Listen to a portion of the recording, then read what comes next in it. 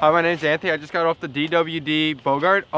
It's a super fun park board. It's got a lot of flex, a lot of jibbing ability. I wouldn't go anything more than a medium-sized jump on this just because of how soft it is. But definitely smaller jumps if you're trying to butter, get real nasty with it. This is the board for you. It's super forgiving. If you're looking just to be in the park all day, you're gonna really enjoy this. Definitely sticking to more than intermediate, maybe up to intermediate advanced. But otherwise, this is a real fun board.